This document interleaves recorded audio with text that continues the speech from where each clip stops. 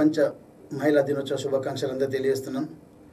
తెలంగాణ రాష్ట్ర ప్రజలందరికీ కూడా మహిళా సోదరులందరికీ కూడా మరొకసారి మహిళా దినోత్సవ శుభాకాంక్షలు తెలియజేసుకుంటున్నాం.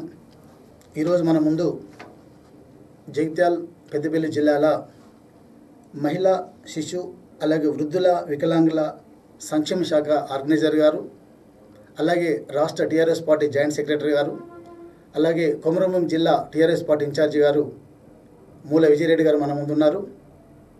వారితో మనం ఈ యొక్క అంతర్జాతీయ మహిళా దినోత్సవం సందర్భంగా మనకు చర్చా వేదికను ఏర్పాటు చేసుకుంటున్నాం. నమస్కారం అండి. నమస్తే. మీరు ఇక్కడ పుట్టారు, మీరు తర్వాత అమ్మ నాన్నల పేర్లు, తర్వాత మీ యొక్క విద్యాభ్యాసం ఎలా జరిగింది, ఎక్కడ జరిగింది? మాది కూనారం గ్రామం, అంటే అప్పుడు పెద్దపల్లి తాలూకా ఉండేది, కాళశ్రీరాంపూర్ మండల్, ఇప్పుడు పెద్దపల్లి జిల్లా అయింది. అది కూనారం గ్రామంలో మా లలిత, నాన్న దండ తిరుపతి రెడ్డి హెడ్ మాస్టర్, అక్కడ అప్పుడు టీచర్ ఉండేది కూనారంలో. నేను 10th క్లాస్ వరకు కూనారంలో చదువుకున్నా, ఫస్ట్ క్లాస్ నుంచి 10th క్లాస్ వరకు.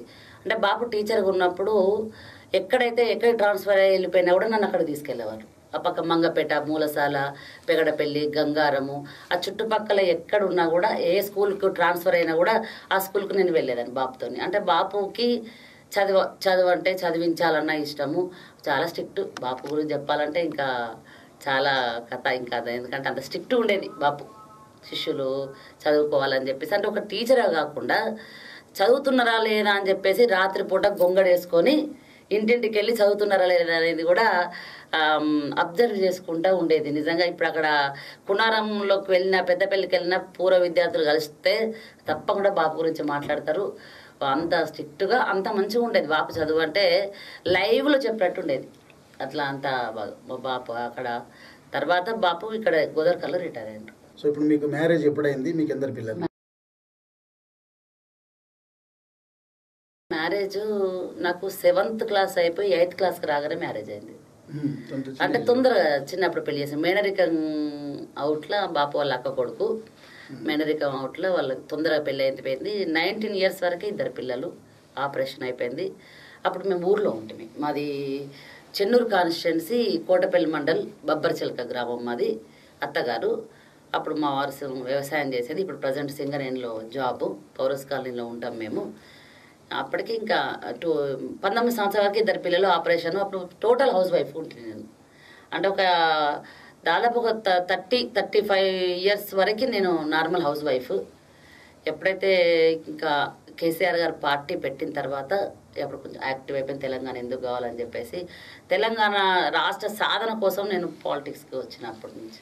హౌస్ వైఫ్గా ఉన్న మీరు పాలిటిక్స్లోకి ఎందుకు రావాలనుకున్నారు? అంటే హౌస్ వైఫ్ ఉన్నా నేను, కానీ మా బాబు టీచర్ అయినప్పటికీ ఆయనకి తెలంగాణ ఎందుకు కావాలి, తెలంగాణ అప్పట్లోనే 69 ఉద్యమంలో ఆయన ఒక నెల 15 రోజులు జైలుకి వెళ్ళి కరీంనగర్ జైల్లో ఉండి ఆ ఉద్యమంలో పాల్గొని జైల్లో ఉన్న పరిస్థితుల్లో అప్పుడు బాపు ఎప్పటికి బయటకు వెళ్ళేది, ఇంట్లో మేము లేసరికి బయటకు వెళ్ళడము, రాత్రి పడుకునేటప్పటికి రాకపోవడము, ఒక స్కూల్లోనే మేము చూసేది బాపుని.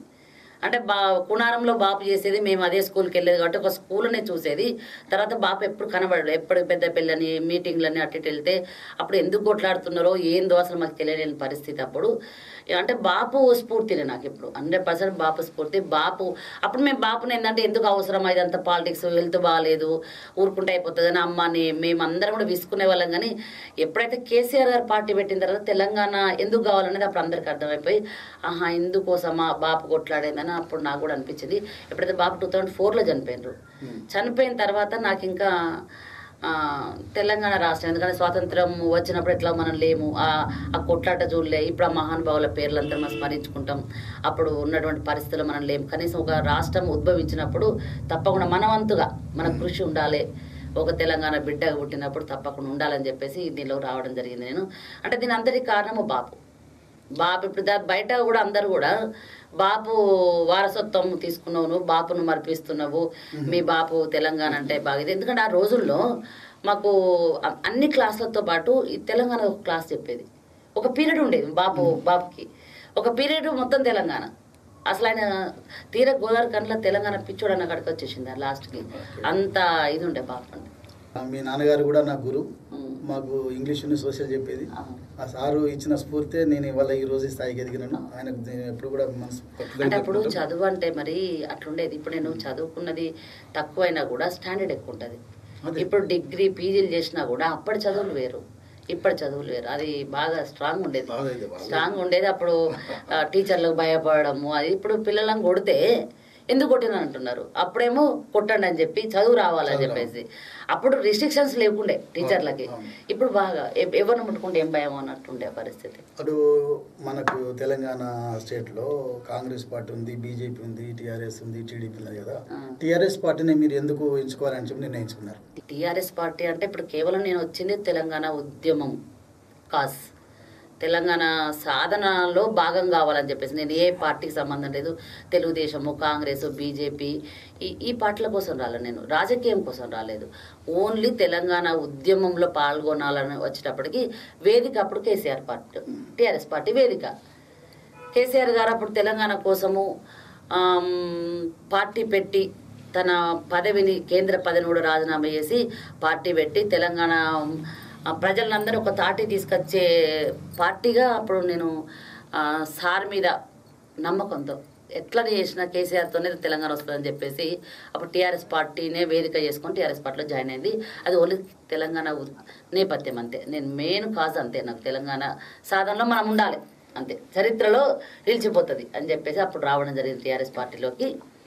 పార్టీలోకి వచ్చిన తర్వాత ఆటోమేటిక్గా మనకు తెలంగాణ వచ్చింది.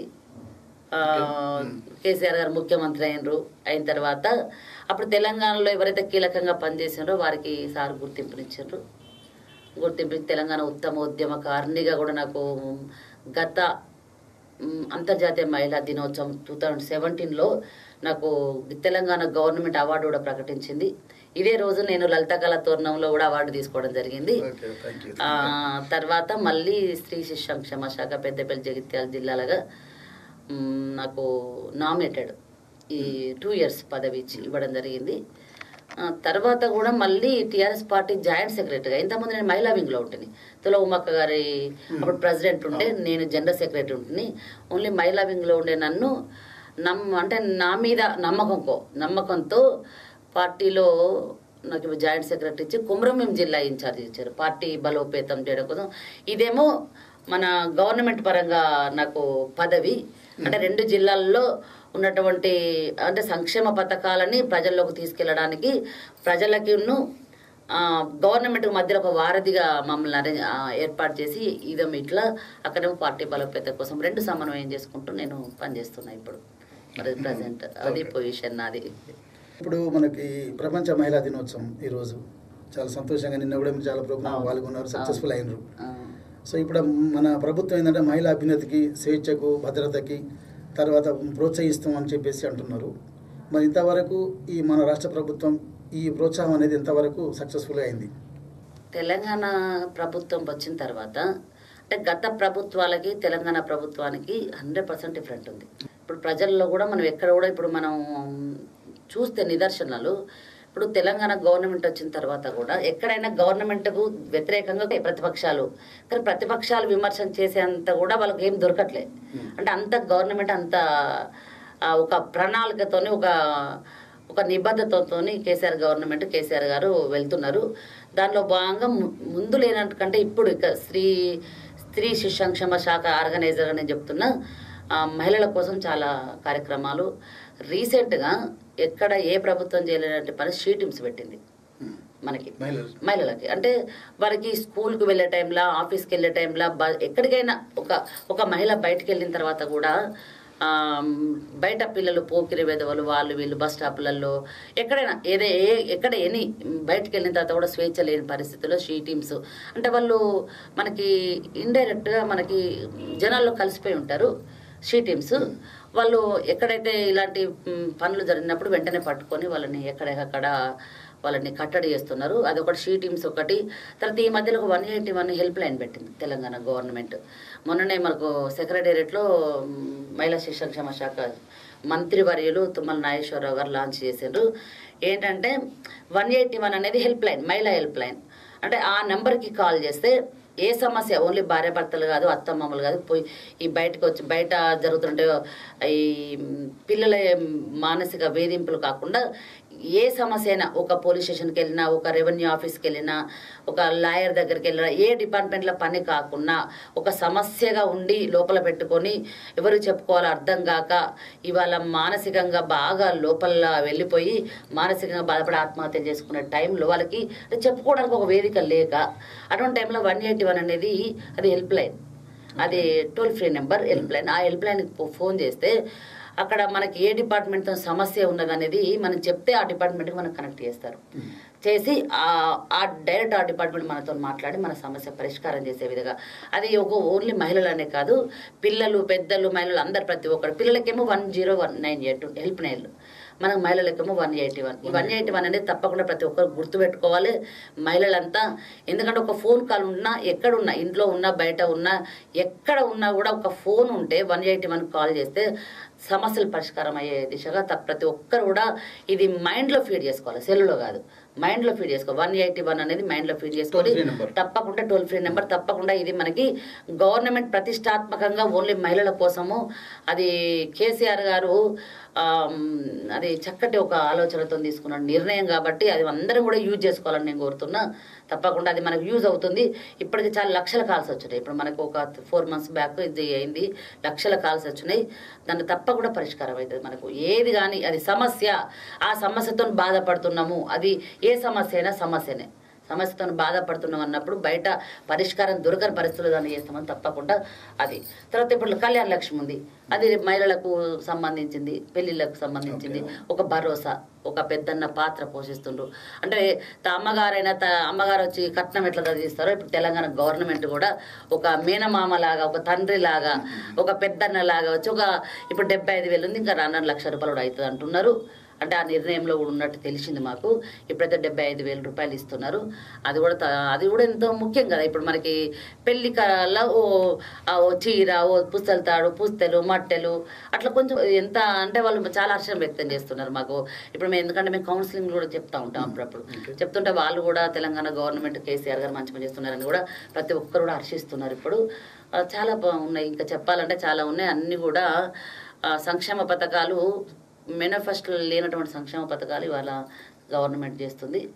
అందరూ కూడా ఆశిస్తున్నారు, తెలంగాణ ప్రభుత్వం చేస్తుంది. అందరూ కూడా ప్రజలందరూ కూడా సంతోషంగా, మెయిన్ మా మహిళా లోకం అయితే కేసీఆర్ గారికి రుణపడి ఉంటామని కూడా చెప్తున్నారు. అంత హ్యాపీగా ఉన్నాం అందరూ.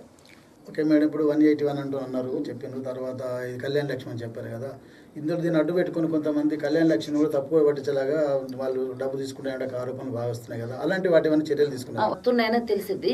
అంటే ఉంటారు కదా, ఇక ఎంత ఎన్ని చేసినా కూడా ఆ పైన కేసీఆర్ గారు అన్ని సంక్షేమ పథకాలు పెట్టినప్పుడు చివరి వరకు కొన్ని సరే 100% వస్తానని కూడా అనట్లే. అంటే సాధ్యమైనంత వస్తున్నాయి. మరీ గత ప్రభుత్వాలు చేసినంత స్కామ్ అయితే ఉండదు.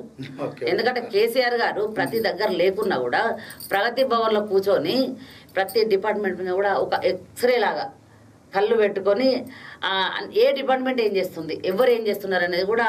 ఎందుకంటే కేసీఆర్ గారు మామూలు మనిషి కాదు, ఆయన ఎవరికి కూడా ఆలోచనలకు అందలేనటువంటి మనిషి. అతని ఆలోచనలకి, మన ప్రణాళికలకి దేశం కాదు ప్రపంచాలు కూడా ఇవాళ హర్షిస్తున్నాయి. అంటే ఉంటే తెలంగాణ ప్రభుత్వం పలానా ముఖ్యమంత్రి కేసీఆర్ గారు ఉన్నట్టు అట్లా ఉండాలని చెప్పేసి కూడా అందరు అప్రిషియేట్ చేస్తున్నారు. వచ్చిన ప్రతి పాటలతో సంబంధం లేకుండా కూడా అప్రిషియేట్ చేస్తున్నటువంటి సమయము. కేసీఆర్ గారు కూడా ఇప్పుడు మాకు మీటింగ్లలో చెప్తారు, ఎవరిని నమ్మద్దు, డైరెక్ట్ చెక్కులు కూడా ఇంటింటికి తీసుకుపోయి ఇవ్వాలి, మీరు ఇంటింటికి తీసుకుపోయి చెక్కులు మీరే ఇవ్వాలి. చెక్ ఇచ్చేటప్పుడు కళ్యాణ లక్ష్మి చెక్ ఇచ్చేటప్పుడు 1,000-2,000 తీసుకొని చెక్కులు ఇస్తున్నారు అనేది కూడా తెలిసింది. అందుకోసమే సీరియస్ గా చెప్తున్నారు. మాకు ఇప్పుడు టీఆర్ఎస్ పార్టీ జాయింట్ సెక్రటరీగా నేను ఎక్కువ శాతం ఇప్పుడు ప్రతి మీటింగ్ లో మాకు కేసీఆర్ గారే ఆ మీటింగ్ లో నేను కూర్చుంటా, ఎమ్మెల్యేలతో పాటు నేను కూర్చుంటాం. అంటే మా కమిటీ మెంబర్స్ని పిలిచినప్పుడు మేము డైరెక్ట్ ఇంతకుముందు లాగా కాకుండా నేను సారు కమిటీలో ఉన్నా కాబట్టి ఎక్కువ శాతం కలిసే అవకాశం, ఆ భాగ్యం లభించింది నాకు. దాన్ని తప్పకుండా చెప్తారు. అట్లా కాకుండా డైరెక్ట్ మీరే ఎమ్మెల్యేలే వెళ్ళి చెక్కులు ఇంటికి అందజేయాలి, మధ్యలో బ్రోకర్స్ ఉండొద్దు, మధ్యలో బ్రోకర్స్ ఉంటే ఇలాంటి జరుగుతున్నాయి అని చెప్పేసి కూడా చాలా పగడ్బందీగా చెప్తున్నారు. అలాంటి ఆస్కారం లేదు. ఉన్నా కూడా మా దృష్టికి తీసుకొస్తే అవన్నీ కూడా ప్రభుత్వం దృష్టికి తీసుకెళ్తాము. అలాంటి ఆస్కారమే లేదు అసలు. ఫస్ట్ అయితే జనరల్ గా టాక్స్ వస్తూ ఉంటాయి కాబట్టి వస్తాయి. జనరల్ టాక్స్ అనేది జనరల్ టాక్స్ వస్తాయి అవి ఇక. కానీ వస్తాయంటే 100% అవి అబద్ధాలు అన్నట్లే ఎక్కడో ఒక దగ్గర జరుగుతున్నది కావచ్చు. కానీ జరగకుండా కూడా అంటే దళారుల మధ్యలో అయితే ఉంటారు కదా. ఇంకా ఒక పథకం జరుగుతున్నప్పుడు సమాచారం ఇవ్వాలని చెప్పేసి మీరు అభ్యర్థిస్తున్నారా? అయినా ఇప్పుడు మాకే పగడ్బందిగా ఎమ్మెల్యే వాళ్ళకి చెప్పిండ్రు కాబట్టి మేము కూడా ఒక్కొక్కసారి చెక్కులు ఎమ్మెల్యే దగ్గర ఉన్నప్పుడు కూడా మేము చూస్తున్నాము. డైరెక్ట్ ఎమ్మెల్యే గారు ఇస్తున్నారు, ఎవరో తీసుకుపోయి ఇవ్వడం అట్లా కాకుండా వాళ్ళ ఇంటి క్యాంప్ ఆఫీస్కి వచ్చిన ఎవరు వచ్చినా ఎమ్మెల్యే గారి చేతుల మీదనే ఇస్తున్నాం. ఇప్పుడు ఏంటంటే ఇంకా పగడ్బంది ఏంటంటే ఇప్పుడు మేము మొన్న కాగజ్ సెప్పు కాగజ్కి వెళ్తే అక్కడ కోనప్ప గారు డైరెక్ట్ తీసుకుపోయి ఇంటింటికి ఇస్తున్నాడు. అంటే ఇంటింటికి ఇవ్వాలని ఒక కాన్సెప్ట్. అంటే ఇంటికి తీసుకెళ్లి మనం ఒక కట్నం లాగా అక్కడ పెళ్లిలోనే ఒక కట్నం లాగా ఆ చెక్ ఇచ్చి రావాలనేది ఒకటి, అంతే తప్ప ఎక్కడ కూడా అంత దళారులు మున్పటి గవర్నమెంట్లు ఉన్నంత దళారు లేరు. గత ప్రభుత్వాలు చేసినంత గత ప్రభుత్వాలలో లీడర్లే దళారులు అయిపోయారు. దళారులు అంటే వాళ్ళు లేరు, ఒక్కరిద్దరు ఉన్నా కూడా అవి దృష్టికి వస్తే కూడా రూపుమాపుతాం అంతే. ఈ 2 జిల్లాల ఆర్గనైజర్గా మీరు పదవి తీసుకున్న తర్వాత ఎంతకాలం అయింది మీరు వచ్చి? ఏమేమి చట్టాలు ఈ 2 జిల్లాల మీద జరిగింది? మేము వచ్చి జూన్ 5కి మా ఆర్డర్ వచ్చింది. అంటే మాది అనౌన్స్ చేసిన జూన్ 5కి, మేము ఆర్డర్ తీసుకుని జూన్ 21కి. మేము జూన్ 21 నుంచి ఇప్పటివరకు 2 జిల్లాల్లో ఆర్గనైజర్గా 2 జిల్లాలను నేను సమన్వయపరుచుకుంటూ, అంటే మేము చేసేది ఏంటంటే ఇప్పుడు ప్రభుత్వాలు చేసేటువంటి సంక్షేమ పథకాలని మేము ప్రజల్లోకి తీసుకెళ్ళడం. ఓకే. ఇప్పుడు మాకు దానికి సంబంధించిన ఆఫీసర్స్ ఉంటారు, సూపర్వైజర్స్ ఉంటారు, సిడిపిఓలు ఉంటారు. వాళ్ళంతా వర్క్ చేస్తున్నా కూడా మా వర్క్ ఏంటంటే అసలు ప్రతి ఒక్క ఫలము వాళ్ళకి అందుతుందా లేదా. గర్భిణీ స్త్రీలకు ఇప్పుడు కేసీఆర్ కిట్లు ఉన్నాయి, 12,000 రూపాయలు 13,000 రూపాయలు కేసీఆర్ కిట్స్. తర్వాత వాళ్ళకి ఆరోగ్య లక్ష్మి కింద వాళ్ళకి ఫుడ్ పెట్టడం. ఇప్పుడు మనకి బాలింతలు, తర్వాత గర్భిణీ స్త్రీలు అంగన్వాడీ కేంద్రాలకు బాలింతలు గర్భిణీ స్త్రీలకు తప్పకుండా పౌష్టికాహారం పెట్టాలని తెలంగాణ గవర్నమెంట్ పెట్టింది. ఇప్పుడు నడుస్తుంది కూడా. గర్భిణీలు ఇప్పుడు ఈ ఏరియా వైజ్ ఒక అంగన్వాడీ సెంటర్ ఉంటే ఈ ఏరియాలో ఎంతమంది గర్భిణీలు ఉన్నారనేది వాళ్ళు గర్భిణీ ఎప్పుడైతే కన్ఫామ్ అయితే అప్పుడు అంగన్వాడీ సెంటర్లో రిజిస్ట్రేషన్ చేయించుకోవాలి వాళ్ళు. అంటే వాళ్ళు ఏఎన్ఎంస్ ఉంటారు, ఏఎన్ఎంస్ వాళ్ళు రిజిస్ట్రేషన్ చేసి గవర్నమెంట్ హాస్పిటల్కు వాళ్ళు తీసుకెళ్తారు. సేమ్ అదే టైంలో అంగన్వాడీ దాంట్లో కూడా వాళ్ళు నమోదు చేసుకోవాలి. చేసుకున్న తర్వాత వాళ్ళు రోజు వచ్చి పాలు, గుడ్లు, అన్నము తిని వెళ్ళాలి. ఇంటికి తీసుకెళ్లే రూల్ లేదు. ఎందుకంటే ఇంటికి తీసుకెళ్లే రూల్ కూడా ఎందుకు లేదంటే దీంట్లో కూడా సైంటిఫిక్గా వాళ్ళు రోజు నడిచి వచ్చి అంగన్వాడీ సెంటర్ రావడము, అంటే గర్భిణీ స్త్రీ కొంచెం వ్యాయామంలో ఉండాలి. అలాగే ఇంటికి తీసుకెళ్తే ఇంటికి వెళ్ళిన తర్వాత చిన్నపిల్లలు ఉంటారు, ఎవరో ఉంటారు, వాళ్ళు తింటారు. ఆ కోడిగుడ్డు, ఆ పాలు వాళ్ళు తింటారు. ఆ స్కూల్లో అయితే వీళ్ళ కడుపులో పడుతుంది. ఇంటికి వెళితే మన ఒక తల్లి లక్షణం ఏంటంటే ఒక కొడుకున్నప్పుడు ఆ గుడ్డు తీసుకుపోయి మళ్ళీ ఇంకొక ఆ కొడుకు ఇస్తుంది ఆమె తినకుండా. కాబట్టి ఇక్కడ తినాలి, టీచర్ ముందే తిని వెళ్ళాలనే కాన్సెప్ట్. అందుకోసం ఈ స్కూల్కి వచ్చే తినాలనేది ఒకటి కాన్సెప్ట్. తప్పకుండా ఇప్పుడు గర్భిణీ స్త్రీలు, బాలింతలు తప్పకుండా పిల్లలు తీసుకురావాలి. వాళ్ళకి పిల్లలకి పౌష్టికాహారము, తర్వాత బాలామృతం ఇస్తారు. ఆ బాలామృతం కూడా వాళ్ళకి కోడిగుడ్లు, అంగన్వాడీ స్కూల్లో చాలా చక్కగా జరుగుతున్నాయి. అవన్నీ కూడా మేము అందుతున్నాయా లేదా, అసలు గర్భిణీ స్త్రీలు ఎంతమంది నమోదయ్యారు, వాళ్ళు ఎంతమందికి భోజనం పెడుతున్నారు, ఇది కరెక్టేనా కాదని మేము రిజిస్టర్ చెక్ చేయడము. ప్రతి ఒక్కరు కూడా అవేర్నెస్ ప్రోగ్రామ్స్. ఇప్పుడు బాలికలు, కిషోర బాలికలు ఉంటారు, బయట అక్రమ రవాణా జరుగుతుంది. తర్వాత బాల్య వివాహాలు కూడా మన సంక్షేమం కిందకే మనం ఆపాలి. ఎవరైతే 18 years లోపు పెళ్ళిళ్ళు చేస్తారో వాళ్ళని తప్పకుండా మాకు ఇన్ఫార్మ్ చేస్తే మేము వెళ్ళి పెళ్లి పందిట్లనే ఆపేస్తాం పెళ్లి. అట్లా కూడా నమోదు అవుతున్నాయి. మా హయాంలో జరిగినాయి. ఇక్కడ మేము కూడా వెళ్ళినాము, ఆపడం జరిగింది. అలాగే తర్వాత ఇప్పుడు బాల్య వివాహాలు ఒకటి. తర్వాత అక్రమ రవాణా, ఎవరైతే అక్రమ రవాణా జరిగినప్పుడు మేము ఏం చేస్తామంటే లేబర్ ఏరియాకి వెళ్ళి, మన ట్రైబల్ ఏరియాకి వెళ్ళి తల్లిదండ్రులకు కౌన్సిలింగ్ ఇస్తాం. తర్వాత లేబర్ మన ఏరియా పిల్లలు బడికి రాకుండా వాళ్ళు పనులకు వెళ్తున్నారు, వాళ్ళను కూడా పనులకు పంపొద్దు, బాల కార్మికులను కూడా గుర్తించి మేము తీసుకొచ్చి సదరం హోమ్స్లలో చదివించడము, కస్తూర్బాలలో గురుకులాలు చదివించడము. ఎందుకంటే మీరు చదివిస్తారా, చదివించకుండా మాకు అప్పచెప్పండి, మేము చదివిస్తాం. చిన్నపిల్లలు బాల కార్మికులు కావద్దు. మీరు కష్టపడడం ఎక్కువ, మీరు కష్టపడి పని చేస్తున్నారు, వాళ్ళని మాత్రం కష్టపడ చదవాలి. చదువు అనేది తప్పకుండా అవసరం. చదువుకోవాలి. ఎవ్వరు కూడా బాల కార్మికులు ఉండద్దని చెప్పేసి అదొకటి. ఇవన్నీ కూడా సక్రమంగా జరుగుతున్నదా లేదా, డిపార్ట్మెంట్ ఎలా పనిచేస్తుంది అనే పర్యవేక్షణలో మేము ఉంటాం. ప్రతి ఒక్కరు కూడా అది చూడడం మా కర్తవ్యం. 2 జిల్లాలలో అంటే 2 జిల్లాలకు కలిపి ఒక ఆర్గనైజర్ని 16 మందిని వేశారు సార్. హైదరాబాద్కు ఒక్కరిని వేసి మిగతా 30 జిల్లాల్లో 15 మందిని వేసి 16 మంది ఆర్గనైజర్లతోని ప్రభుత్వానికి ప్రజలకు మధ్యలో జరిగేటువంటి సంక్షేమ పథకాలు మా మహిళా శిశు సంక్షేమ శాఖకు సంబంధించినవి. అంటే ఇప్పుడు ముందు మహిళా శిశు సంక్షేమం ఉండే, ఇప్పుడు వృద్ధులు వికలాంగుడు వచ్చింది. పెన్షన్ అందుతుందా, వాళ్ళు ఎట్లా ఉంటున్నారు, తల్లిదండ్రులు చూస్తున్నారా లేదా, వృద్ధాశ్రమాలకు వెళ్తున్నారా, తర్వాత వికలాంగులకు వాళ్ళకు సరైన పెన్షన్ వస్తుందా, వాళ్ళకి సంబంధించిన పరికరాలు ఉంటాయి కదా ఇప్పుడు అవన్నీ అందుతున్నాయి. ఇప్పుడు గవర్నమెంట్ కూడా వాళ్ళకి వినికుడు మిషను, తర్వాత ఇవి కాళ్ళు లేని వాళ్ళకు ఇవి కృత్రిమ పరికరాలు, తర్వాత వీల్ చైర్స్, తర్వాత ఇప్పుడు ఈ మధ్యలో వీల్ చైర్స్ కాకుండా ఇంకా మోటార్తోని పిల్లలు డ్రైవింగ్ చేసుకుని స్కూటీ టైప్ అవి కూడా వచ్చినాయి. అవన్నీ కూడా కరెక్ట్ అందుతున్నాయా లేదా అనేది ఇవన్నీ కూడా మేము ఎప్పటికప్పుడు మన డిస్ట్రిక్ట్ వెల్ఫేర్ ఆఫీసర్ గారు ఉంటారు, వారు కూడా చక్కగా పనిచేస్తున్నారు. ఇప్పుడు ఏంటంటే ముందు ప్రభుత్వాలు ఎట్లా పనిచేసినారో అంత అస్తవ్యస్తమే ఉన్న పరిస్థితి. అదొక సముద్రం, ఆ సముద్రంలో ప్రవాహాన్ని ఆపుతుంది. ఆపడం అంటే ఇప్పుడు ఒకటి ఏంటంటే ఇప్పుడు 3 సంవత్సరాలు ఏం చేశారంటే ఇప్పుడు తుప్పు పట్టినటువంటి వ్యవస్థ, దాన్ని ఎన్ని రోజులు రిపేర్ చేస్తే అవుతుంది.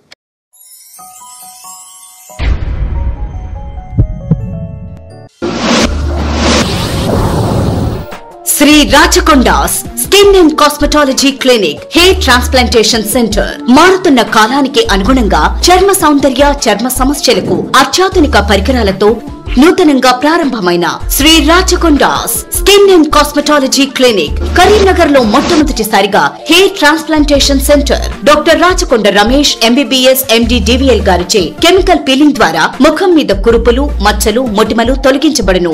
పెళ్లిళ్లు, ఫంక్షన్స్ కు ముందు పంకిన్ పార్టీ పీల్స్ కూడా చేయబడును. మైక్రో డర్మాబ్రేషన్ మెషిన్ ద్వారా చర్మంపై ముడతలకు, నుదుటిపై, కళ్ల క్రింద నల్లటి వలయాలను ట్రీట్మెంట్ ఇవ్వబడును. స్కిన్ మైక్రో సర్జరీ ద్వారా మొటిమలు, ముఖంపై గుంతలకు ప్రత్యేక చికిత్స.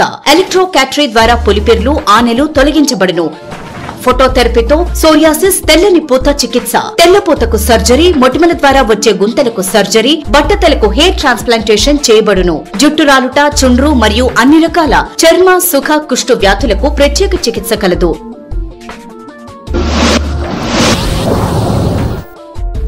Shri Rachakonda skin and cosmetology clinic, Mancherial చౌరస్తా, ఆపోజిట్ ఒమేగా హాస్పిటల్, కరీంనగర్.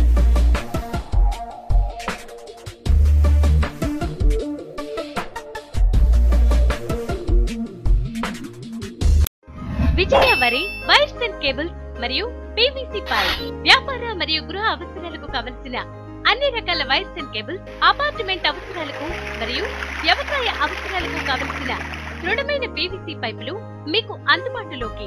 విజయ వరి వైర్స్ అండ్ కేబుల్స్ మరియు PVC పైప్.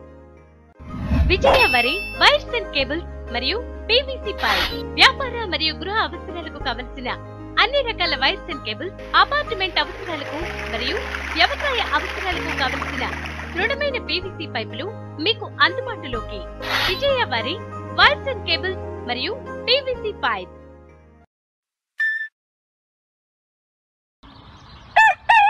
చలో చలో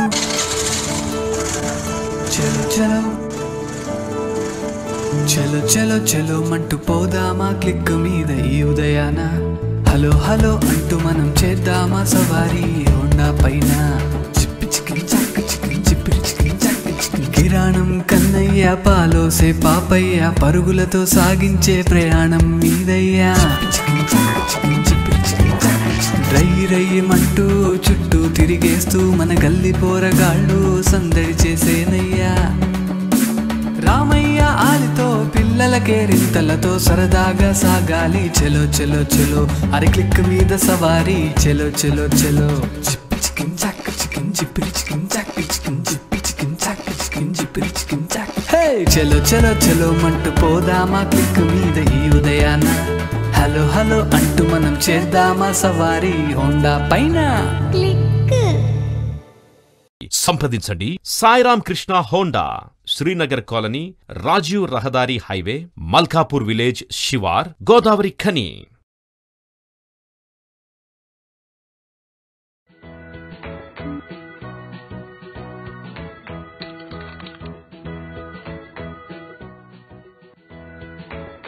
CMTV ప్రసారాలు ఇక నుండి మీ మొబైల్లో గూగుల్ ప్లే స్టోర్ నుండి CMTV యాప్ డౌన్లోడ్ చేసుకోండి. CMTV ప్రసారాలను నిరంతరంగా వీక్షించండి.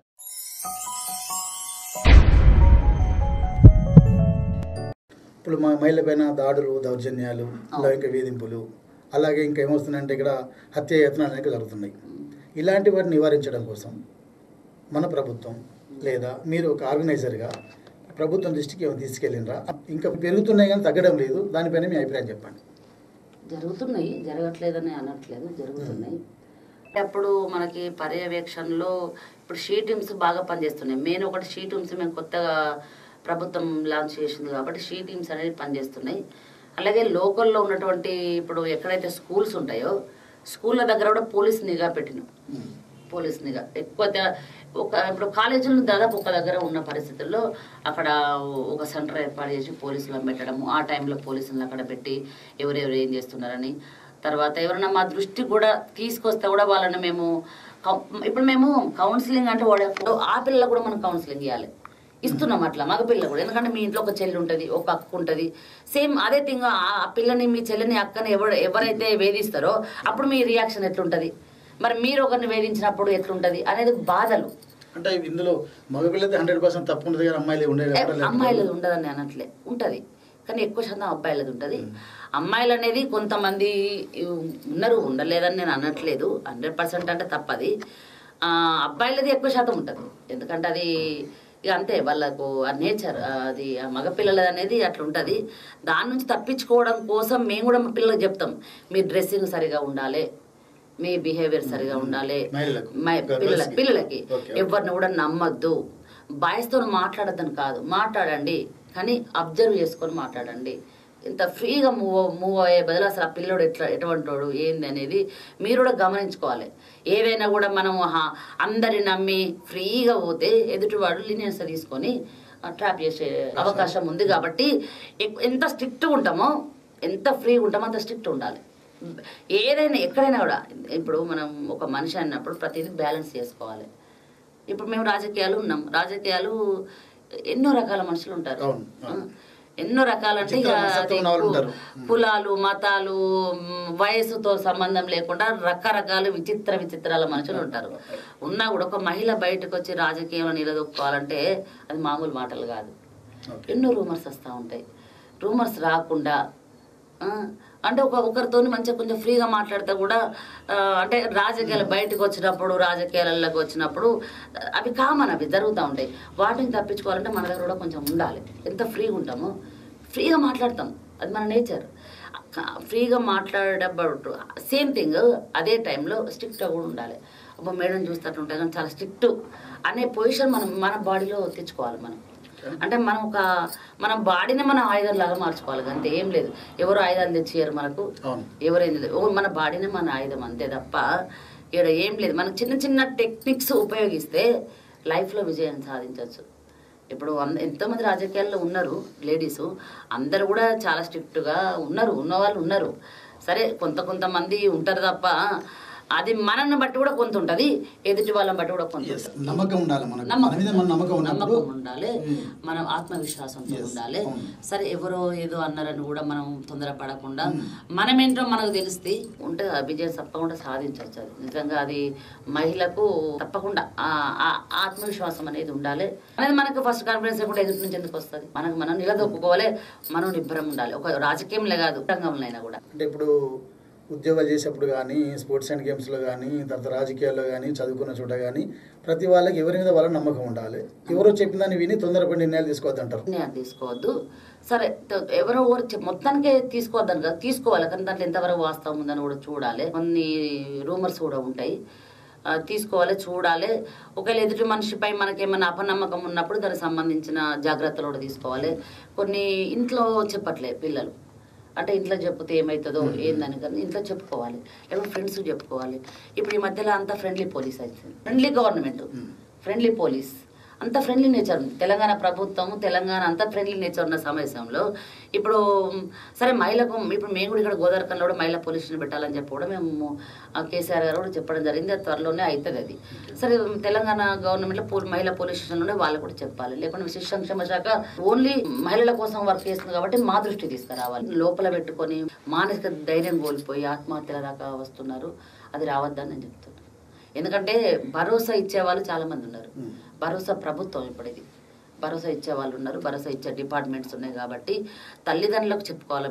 తల్లిదండ్రులకు చెప్పుకొని సేమ్ టైం మనకి ఎవరి ద్వారా అయితే భరోసా జరుగుతుందో వాళ్ళ దగ్గర పోయి చెప్పుకోవాలి. కొన్ని చెప్పుకోక కూడా బాధతోని అంటే ఎక్కడ పరువు పోతుందో అని చెప్పేసి బాధపడి పిల్లలు మంచి నిజంగా ఒక్కొక్కరు ఇంజనీరింగ్ చదివి డాక్టర్లు చదివి కూడా పిల్లల అర్ధాంతరంగా మూసిపోతున్నారు. వాళ్ళ జీవితానికి అంటే ఒక భారతదేశానికి భావి భారత పౌరులు వాళ్ళతోని ఇంకా చాలా ముందుకు నడుస్తుంది దేశం.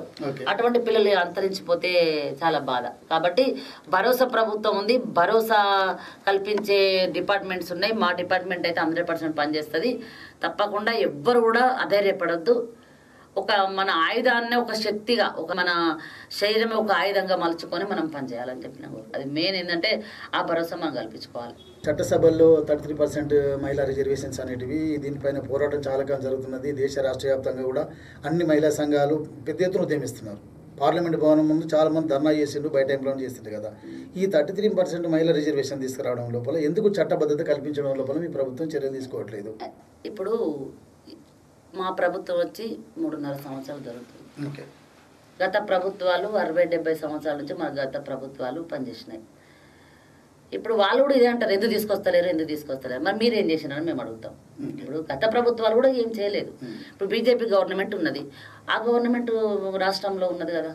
ఇప్పుడు రాష్ట్రంలో బీజేపీ ప్రభుత్వం, ఇక్కడ వాళ్ళ ఎంపీలు ఉన్నారు. సరే వాళ్ళు తక్కువ ఎంపీలు ఉన్నా ఎమ్మెల్యేలు ఉన్నా కూడా కేంద్రంలో వాళ్ళే ఉన్నారు కాబట్టి వాళ్ళకి సంబంధించి పెట్టాలి. అయితే మా టీఆర్ఎస్ గవర్నమెంట్ తరఫున మేము మహిళా విభాగం నుంచి చాలాసార్లు తీర్మానం చేసి కూడా మేము అక్కడికి కేంద్ర ప్రభుత్వం ఫ్యాక్స్ చేయడం జరిగింది. గవర్నమెంట్కు ఇప్పుడు తీసుకెళ్లడం జరిగింది. అసెంబ్లీలో కూడా మేము అది మా ఎమ్మెల్యేలు కూడా మాట్లాడడం జరుగుతుంది.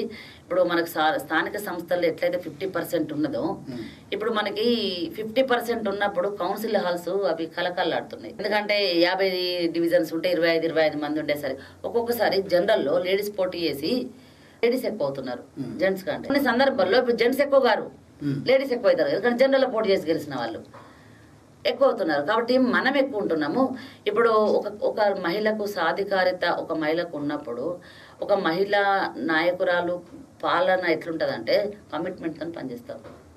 ఏదన్నా కూడా కమిట్మెంట్తో, ఏదో ఆశకు పనిచేయం, కమిట్మెంట్తోని న్యాయంగా. అది మన నేచర్, ప్రకృతి పరంగా వచ్చినటువంటి నేచర్ మాకు. అది ఆ కమిట్మెంట్ అనేది అది లేడీస్కి ఉంటుంది. సరే జెంట్స్కి ఉండదని అనట్లే, కానీ చేసేవాళ్ళు చేస్తున్నారు జెంట్స్. బట్ ఎక్కువ శాతం లేడీస్ పాలన వేరే ఉంటుంది. మా మహిళల మేము గర్వంగా చెప్తున్నా, నేను మహిళల మేము గర్వంగా చెప్తున్నా. ఒక్కసారి మాకు పాలన ఇచ్చి చూస్తే ఎట్లుంటుంది అంటే నేను ఓరల్గా చెప్తున్నా. అంటే కౌన్సిల్ హాల్ అయినా ఎక్కడైనా కూడా మనకు ఇప్పుడు ఎట్లయితే స్థానిక సంస్థల్లో మనకు 50% ఇస్తే ఎంత అద్భుతంగా ఉందో చట్టసభల్లో కూడా ఇవ్వాలని కూడా మేము కోరుకుంటున్నాము. అసెంబ్లీలో కూడా మేము సగం ఉండాలనే కోరుకుంటున్నాము. కానీ సగం లేకుండా 33% ఇచ్చినా కూడా అది ఇంకా మన రాష్ట్రం కాదు, దేశం కాదు, చాలా అభివృద్ధి చెందుతుంది. సంక్షేమం ఒకవైపు, అభివృద్ధి ఒకవైపు, అది సూపర్ ఉంటుంది. ఒక్కసారి టీఆర్ఎస్ ప్రభుత్వంలో ఒక్క మహిళా మంత్రి కూడా లేకపోవడం అనేది ఎంతవరకు? సరే ఇప్పుడు మీరు అనేది మహిళా మంత్రి లేరు, ఇప్పుడు ఎక్కడికి వెళ్ళినా ఫస్ట్ క్వశ్చన్ నాకు ఇదే అడుగుతారు. అంటే వాళ్ళకి దొరికింది ఇది ఒకటే, మహిళా మంత్రి ఎందుకు లేదు, మహిళా మంత్రి. సరే మహిళా మంత్రి లేదు. ఇప్పుడు మన గవర్నమెంట్ 3 years వచ్చింది. వచ్చిన తర్వాత అన్ని సర్దుకునేసరికి మనకు టైం పట్టింది. సరే మనకి ఎమ్మెల్యేలు ఆ కోట్ ఆఫ్ 18% ఎంతో ఉంటుంది, దాంట్లో మహిళలకు సరే ఒక 2-3 టీఆర్ఎస్ మినిస్టర్ తీసుకోగానే ఇక మహిళలకు ప్రాధాన్యత ఇచ్చినట్ట. కేసీఆర్ గారు మహిళలకు ప్రాధాన్యత ఇస్తలేడు అంటే ఇవాళ ఒంటరి పెన్షన్స్ ఇస్తాను. ఎందుకు ఇస్తాను? ఒంటరి పెన్షన్లకి ఇవ్వాలన్న ఆలోచన ఏ ప్రభుత్వానికన్నా వచ్చిందా? అన్ని ఆయన దగ్గర పెట్టుకోండి, మహిళలకి ఇస్తే కొంతవరకు ప్రత్యేకత ఉంటుంది. కొన్ని విషయాలు మహిళలు అందులో చెప్పుకోలేకపోతారు. మహిళలు కొన్ని వాళ్ళ సమస్యలు ప్రాబ్లమ్స్ కూడా చెప్పుకోలేకపోతారు. అయ్యో మా రెడ్డి గారు మంత్రి మహిళలకు చెప్పు, డైరెక్ట్ మంత్రులకు చెప్పుకునేంత అవసరం లేదు. మధ్య మధ్యలో మనం మేము అలాంటి పెట్టదు కదా సార్, మేము ఉన్నాం కదా ప్రభుత్వం దృష్టికి తీసుకెళ్ళడానికి. సరే ఇప్పుడు మాకు చాలా సార్లు అది సమీకరణలు ఉంటాయి, దానికి సంబంధించిన కొన్ని టెక్నికల్ గా కొన్ని ఉంటాయి, దానికి సంబంధించి ఆలోచన వేరే ఉంటుంది సార్ది. సరే దానికి సంబంధించి ఇవ్వాలని కూడా 2-3 సార్లు క్యాబినెట్లో లేడీస్ని తీసుకోవాలని చెప్పేసి కూడా కోవలక్ష్మి గారికి, తర్వాత ఈ కొంతమంది పేర్లు కూడా మధ్యలో వచ్చినాయి. కొండ సురేఖ గారు, కోవలక్ష్మి గారు, పద్మదేవేంద్ర రెడ్డి గారు కూడా మధ్యలో వస్తున్నాయి మధ్యలో. బట్ ఏదో ఒక విషయంలో మరి సమీకరణలు కరెక్ట్ కుదురుతున్నాయో లేదో అన్నీ ఉంటాయి కదా, ఈక్వాలిటీ అవన్నీ చూస్తారు. దాని సందర్భంగా ఏదో ఒక దగ్గర ఏదో జరుగుతుంది. సరే ఆ ప్రభుత్వం అక్కడ అట్లా ఎట్లా చేస్తుంది అనేది కేసీఆర్ గారు మరి ఏ ఆలోచనతో ఏది చేసినా కూడా కేసీఆర్ గారు ఆలోచనతోనే చేస్తారు. సరే మహిళలకు ఇవ్వద్దు, మహిళలను తొక్కి పడేయాలన్నప్పుడు ఇప్పుడు మాకు దేంట్లో నామినేటెడ్ పోస్టులు మహిళలకు ఇచ్చారా ఇంతమందికి? ఇప్పుడు మా టీఆర్ఎస్ గవర్నమెంట్ లో నామినేటెడ్ పోస్టులు ఇవాళ ఏ గవర్నమెంట్ ఇయ్యనంటి పోస్టులు ఇవాళ టీఆర్ఎస్ ప్రభుత్వం నామినేటెడ్ ఇచ్చింది మహిళలకి. ఒంటరి పెన్షన్లు లక్షల మందికి ఒంటరి పెన్షన్లు ఇస్తారు. ఇప్పుడు ఒంటరి మహిళలకు అంటే వాళ్ళు ఎక్కడ కూడా అగౌరవపడద్దు, వాళ్ళ జీవితం వాళ్ళు బతకాలి, భర్త లేకున్నా, తర్వాత భర్త చనిపోయినా, వయసుతో సంబంధం లేకుండా వాళ్ళ 1000 రూపాయల పెన్షన్ అంటే మహిళలకు ప్రాధాన్యత ఉన్నది, లేదని కాదు. మహిళల ప్రాధాన్యత లేదని ఎక్కడ కూడా అనట్లే, అందరూ హ్యాపీగా ఉన్నారు.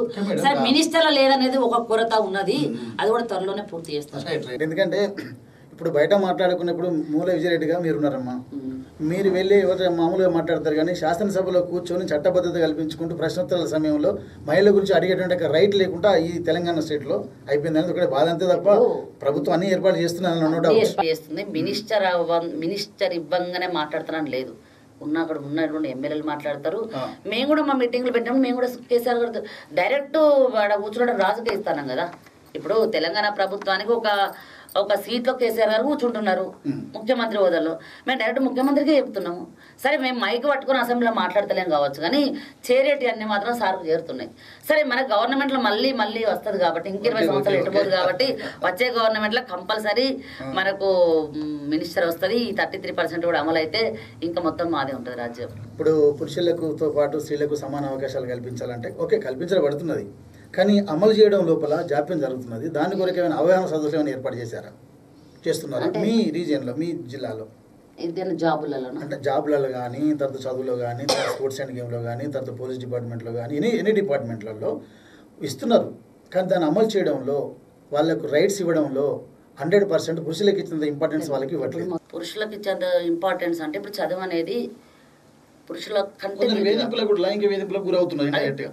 పురుషుల కంటే ధీటుగా ఇప్పుడు ఆడపిల్లలే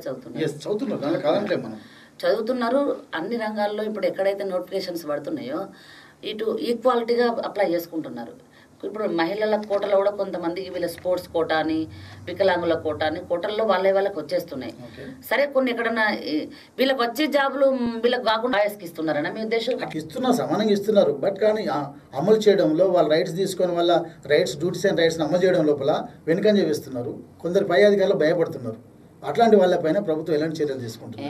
ఇప్పుడు ముందులాగా భయం అనేది ఇప్పుడు ఎవ్వరు, ఒకప్పుడు పోలీసుని చూస్తే ఉరకటోళ్ళు ఇక్కడ కాదు, ఇప్పుడు వెళ్తున్నారా? ఏం బాబు అంటే అడుగు క్వశ్చన్ చేసే హక్కు, నిజంగా క్వశ్చనింగ్ అనేది తెలంగాణ ఉద్యమం స్టార్ట్ అయిన మనుషులకు వచ్చింది. అంతకుముందు భయంగా మనము పరాయి పాలన నుండి భయంగా ఉన్నాం. ఎప్పుడైతే తెలంగాణ ఉద్యమం స్టార్ట్ కాగానే తెలంగాణ కావాలని రోడ్ల మీద వచ్చి కొట్లాడే వరకే ధైర్యం పెరిగింది మనకు. అంటే మన కోసం ఒక నాయకుడు ఉన్నాడు అనేది ఒక ధైర్యం పెరిగి క్వశ్చనింగ్ అనేది ప్రతి ఒక్కరిలో వచ్చింది. ఇవాళ ఇప్పుడు ఈ రోజులలో ప్రతిదీ ఆన్లైన్ అయింది. కేసీఆర్ గవర్నమెంట్ వచ్చిన తర్వాత ఈవెన్ నేను నా డిపార్ట్మెంట్లో చెప్తున్నా, అంగన్వాడీ టీచర్స్ ఒకప్పుడు అంగన్వాడీ టీచర్స్కి ఒక కమిటీ ఉండేది, ఎమ్మెల్యే కూర్చుండేది, ఆర్డీఓ కూర్చుండేది, వీళ్ళు కూర్చుండేది. అంగన్వాడీ టీచర్స్కి ఇంటర్వ్యూలు ఉండేది, ఓరల్ టెస్ట్ ఉండేది. ఇప్పుడు ఏది లేదు, డైరెక్ట్ 10th మార్క్స్. వాళ్ళు పీజీ చదవని, ఎంటెక్ చదివిన అమ్మాయి అంగన్వాడీ టీచర్కి ఒకవేళ అప్లై చేసుకున్నా కూడా ఓరల్ కూర్చొని 10th మార్క్స్. అంటే 10th చదివిన వాళ్ళు, ఈ ఎంటెక్ చదివిన వాళ్ళు ఈక్వాలిటీ అక్కడ. అట్లా చూసి ఇప్పుడు ఓరల్ టెస్ట్ లేదు, రిటర్న్ టెస్ట్ లేదు. ఓరల్ రిటర్న్లో మార్క్స్ ఎక్కువ వేసి మనకు ఉన్నటువంటి ఫేవర్లను పెట్టుకుంటున్నారు అని చెప్పేసి కేసీఆర్ గారు ముందు చూపుతో ఏం చేశారంటే ఓన్లీ కలెక్టర్ అది అన్ని ఇప్పుడు మనకి అంగన్వాడీ ఆయావాళ్ళ పోస్టులు పడ్డాయి మన పెద్దపల్లి జిల్లాలో. పడ్డ తర్వాత అవన్నీ అప్లై చేసుకున్నారు, వెరిఫికేషన్ కూడా అయిపోయింది. అవంతా లాక్ అయిపోయింది. ఇప్పుడు మొత్తం డైరెక్టర్ దగ్గర ఉంటుంది, లాక్ అయిపోయింది, ఓపెన్ చేయడానికి కూడా లేదు. ఇంకా అవి ఎప్పుడైతే సెలెక్షన్ ఈరోజు అవుతుంది అనగా ఒక హాఫ్ అన్ అవర్ ముందు పాస్వర్డ్ ఇస్తారు. ఆ పాస్వర్డ్ ఓపెన్ చేయగానే ఆటోమేటిక్గా అదే చేసేసుకుంటుంది. ఎవరు మెరిట్ అనేది కంప్యూటర్ ఇస్తారు. అసలు పైరోల్ నేను కూడా మొన్న స్టేట్మెంట్ కూడా ఇచ్చిన. అంగన్వాడికి ఒకప్పుడు 1,00,000-2 లక్షలు గత ప్రభుత్వాల్లో తీసుకొని అందరు పంచుకున్నారు. గత ప్రభుత్వాలు అంగన్వాడి టీచర్ అనగానే మేము 1,00,000 ఇస్తాం, 2 లక్షలు ఇస్తాం, నా దగ్గర కూడా వచ్చిండ్రు ఇస్తామని చెప్తున్నా నేను. ఈవెన్ డైరెక్ట్ మేడం ఇది ఇస్తాం మీరు తీసుకోండి మాకు నా చుట్టాలు కూడా ఇప్పుడు ఉన్నారు. నేను కూడా వాళ్ళకు కూడా అదే చెప్తున్నా, డైరెక్ట్ అదే కంప్యూటరే చేస్తుంది, ఎవరు 10th మార్క్స్ ఎక్కుంటే వాళ్ళకి రికమెండేషన్స్ చెప్పినా కూడా ఎవరు నమ్మద్దు, దళాలను నమ్మద్దు, ఎవరి పైసలు ఇవ్వద్దు, మోసపోవద్దు అని చెప్పి కూడా పెద్దపల్లి జిల్లా అనౌన్స్ కాగానే నేను స్టేట్మెంట్ ఇచ్చిన. అంటే ఇప్పుడు ఇంత పగడ్బందీగా జరుగుతుంది అంటే అన్యాయం జరగద్దు, కరెక్ట్ బెనిఫిషియర్స్ ఎవరు ఉంటారో వాళ్ళకే జరగాలని చెప్పేసి కేసీఆర్ గారు ముందు చూపితేనే మొత్తం ఆన్లైన్ సిస్టమ్. ఈవెన్ ఆయమ్మలు ఎక్కడ ఆన్లైన్ సిస్టమ్ ఉందా ఇప్పుడు వరకు? గత ప్రభుత్వాల్లో చెప్పి ఏంటంటే ఇచ్చుడే ఎవ్వరు లేదు, మొత్తం కలెక్టరు. అసలు కలెక్టర్ కూడా అలా చెల్లె అంగన్వాడి చైనా పెట్టించుకునే పరిస్థితి లేదు ఈ రోజులలో. అంత పగడ్బందీగా కేసీఆర్ గారి ప్రభుత్వం, తెలంగాణ గవర్నమెంట్. అంటే ఎవరికి ఏ జేతాలో ఆ జెండాలే, మధ్యలో దళారులు ఉండొద్దు, ఏం చేయొద్దని ఒక దూరదృష్టితోని ప్రతిష్టాత్మకంగా ముందుకెళ్తుంది తెలంగాణ గవర్నమెంట్. అందుకోసమే దాని నిదర్శనము ఇప్పుడు ఎక్కడ ఎలక్షన్ పెట్టితే టీఆర్ఎస్ గవర్నమెంట్ వస్తుంది. ఇప్పుడు ఇంత 3.5 సంవత్సరాల తర్వాత కూడా టీఆర్ఎస్ మళ్ళీ గెలుస్తుంది అంటే ఎంత గడుసుట గెలవాలి అది చెప్పండి.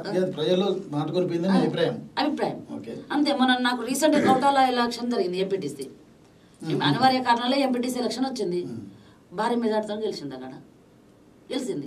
ఇప్పుడు 3.5 సంవత్సరాల తర్వాత కూడా మళ్ళీ టీఆర్ఎస్ ఒకవేళ ఎక్కడైనా రాజీనామాలు వచ్చినా, ఎవరైనా చనిపోయినా, మళ్ళీ ఎలక్షన్ పెట్టినప్పుడు టీఆర్ఎస్ గవర్నమెంట్ వస్తుందంటే అది ఆషామాషి కాదు.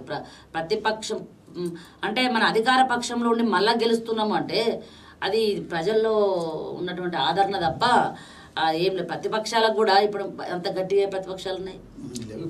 ఇప్పుడు ముందు గత ప్రభుత్వాలకి మన గవర్నమెంట్ ప్రతిపక్షం 100% పనిచేసింది, అధికార పక్షం కంటే ప్రతిపక్షం ఎక్కువ పనిచేసింది. ఇప్పుడు ప్రతిపక్షాలు చెప్పడానికి లేదు, వాయిస్ లేదు, దేని మీద పోరాడదాము అనేది కూడా వాళ్ళకు ఎజెండా లేకుండా అయిపోయింది. అదే దీని మీద గుట్లాడదాం బలంగా అనేది లేదు, అది పరిస్థితి. అందుకోసమే ఇది ఒక ఫ్రెండ్లీ గవర్నమెంట్లో ఎవ్వరు కూడా ఆధైర్యపడద్దు, బాధపడద్దు. అన్ని సక్రమంగా సంక్షేమ పథకాలైనా అభివృద్ధి అయినా కూడా అనేక రకంగా. మొన్న రీసెంట్గా మురుమూరులో మనకి ఇవాళ కాళేశ్వరం ప్రాజెక్టు చూడండి, మేడిగడ్డ అన్నారు, అదొక చరిత్ర. మహిళలందరూ కూడా ప్రతి మహిళకు కూడా ఏదో ఒక టాలెంట్ ఉంటుంది, లేదంట ప్రతి మహిళకు ఉంటుంది. అది ఇన్ని రోజులు మనం హౌస్ వైఫ్గానే ఉన్నాం. ఎప్పుడైతే గ్రూప్స్ ఏర్పడ్డాయో అందరూ కూడా చైతన్యమైనరు.